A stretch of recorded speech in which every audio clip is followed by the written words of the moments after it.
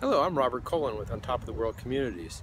The construction methods that we use are what set us apart from other builders in the area. We've developed some videos that detail the process and show our commitment to building not only a great home, but one that exceeds the standard building and energy codes. We hope you'll find these videos to be informative. We are proud of the homes that we build, and we know that you will be also. I'd like to talk to you a little bit about some of the practices we use in construction.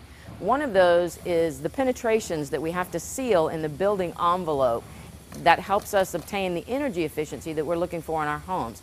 So when you come in and look around as a window, where you see we've installed a window, anywhere there's a gap or any air or daylight coming through, we go back and we insulate along all of those voids to make sure we don't get any air exchange, the heat or cold coming from the exterior to the interior.